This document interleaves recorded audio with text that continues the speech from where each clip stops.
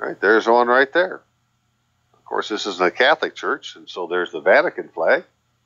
But there's a gold fringe flag flying in a church.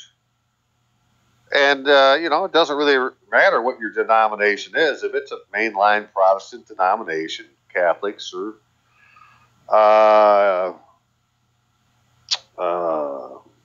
the Orthodox, they all have gold fringe flags. Okay, well, what does that mean exactly? Well, as it turns out, hey, there's an Army regulation on flags. And, so it's Army regulation AR, so AR 840-10, right? Flags got on streamers, tabards, and so forth and so on. And it's, all quite interesting, but if you go to chapter 2, to start there, right? Flag of the United States.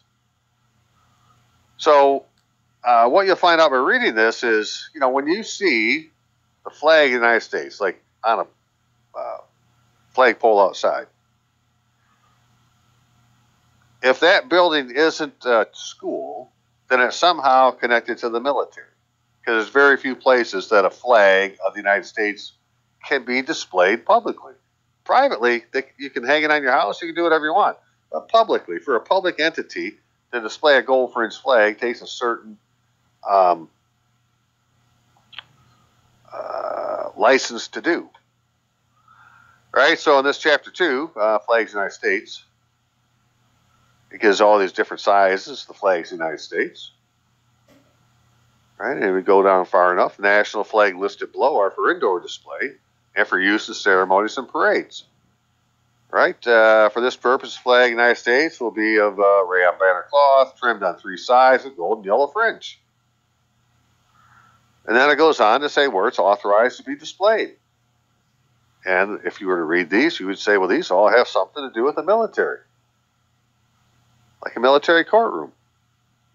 Right? Well, one of the places it has something to do with is a chapel.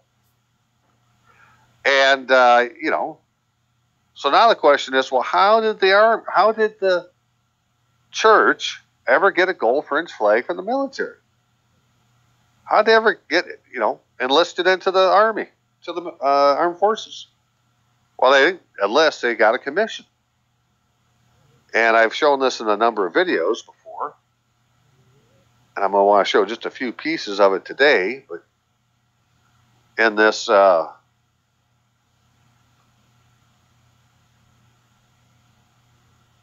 handbook here called the Handbook of the National Catholic War Council, which you can download online, and I suggest you do, even if you're not a Catholic pastor. The Catholics wrote a very good handbook on why you have this authority. Now, the Protestant churches have their own entity, and I'm going to show you that in a second, but they were all given. So what happened was in 1917, after Congress declared war, Wilson issued a proclamation, and then the churches answered. And what they did is the churches created these civil organizations. So it's really not the church, it's a civil organization created by the church. And that organization was given a military commission from the War Department. It didn't come from Congress. Right? This commission came from the War Department. And so that commission still exists because World War I never ended. They acted like they were going to end it. They started doing a peace treaty, but it was never ratified. It's like everything else. It's not completely done.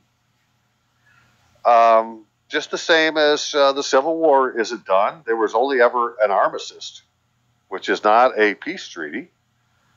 And Lincoln declared martial law in 1863, September 15th, 1863, over all the United States, and it's never been rescinded. And according to the Lieber Code, which was also published in 1863, which is the governance of the armies of the United States in the field, it says in the second article that once martial law has been declared, it doesn't end until there's a proclamation or a peace treaty.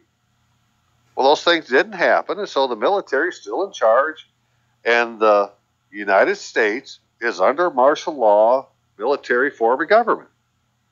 Now, that isn't what we see that calls itself the Congress and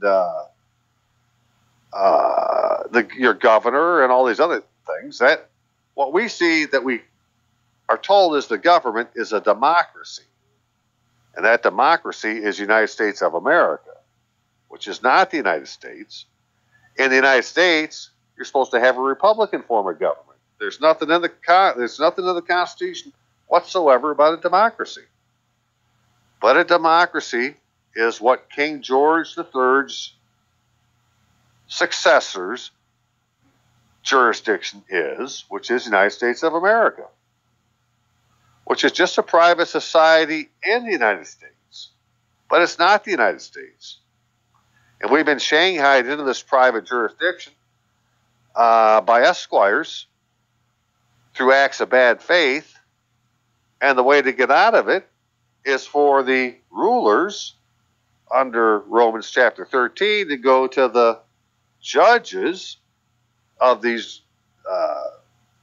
King George's jurisdiction and tell them they have to stop. Well, that's,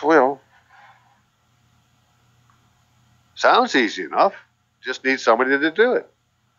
Well, thankfully, because I was helping somebody in jail whose sister's on the outside trying to help him, and she's has a good relationship with her pastor at church, her pastors agreed to fill out a Army sworn statement form. So before we look at the handbook, let's look at that sworn statement form. I mean, this is an example of a positive thing that can be done by a pastor. And I've shown this form numerous times on the videos, right? It's called the sworn statement form. It shows these routine uses, what it could be used for. Disclosed to federal, state, local, foreign government, law enforcement agencies, prosecutors, courts, child protective services, victims, witnesses, Department of Veterans Affairs, Office of Personnel Management. All these things are different government agencies, right? And because this is a form in a military jurisdiction, when you get to the end where the affidavit is, first you have your statement, and now you're going to swear to your statement. So you're not submitting an affidavit, you're submitting a sworn statement that has an affidavit. But when you go to court today, they try to make it sound like you're submitting an affidavit. And by definition, an affidavit is an oath rendered to writing. And an oath can't be challenged. But evidence can, and we're trying to put evidence in. Right? So a sworn statement is evidence. In fact, because it's done this way with two witnesses and the person administering the oath, this would become foolproof evidence, also known as self-authenticating evidence, and it needs nothing else to prove that it is what it says it is by the rules of evidence. Right? So it's more than just having a notary's signature on your document. Now, the reason you can't use a notary in this case, in my opinion, is a notary doesn't have any jurisdiction or any authority in a military jurisdiction. But a preacher does, because you got a gold fringe flag. All right, so the person making the statement is going to sign here. The preacher is going to sign here. We're going to have two witnesses. And now you can submit this form to any of the places that were listed up here, and it will be seen as evidence, foolproof evidence, coming from the military jurisdiction, from the gold fringe flag jurisdiction. Well, guess what's in courtrooms? Gold fringe flags. You know where else there's gold fringe flags? The county building's got one. Your township supervisor has one. The American Legion has one. All sorts of places have them, but they're not using them. Right? Because you have to be somehow tied to the entity that has the gold fringe flag, because they're acting as your agent.